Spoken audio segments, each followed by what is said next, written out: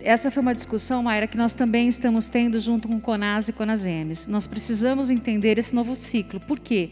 Porque com a dose de reforço, nós iremos até fevereiro para contemplar todo esse público de 18 anos ou mais para tomar a sua dose de reforço. Então, a gente acredita, olhando para o Plano Nacional de Imunização e para o nosso Plano Estadual de Imunização, que entre março, mas provavelmente em abril, nós devemos recomeçar um novo ciclo. Mas as diretrizes do Ministério da Saúde ainda também não foram startadas. A gente aguarda essas diretrizes para que a gente possa trabalhar como Plano Estadual de Imunização aqui no Governo do Estado de São Paulo. Obrigada.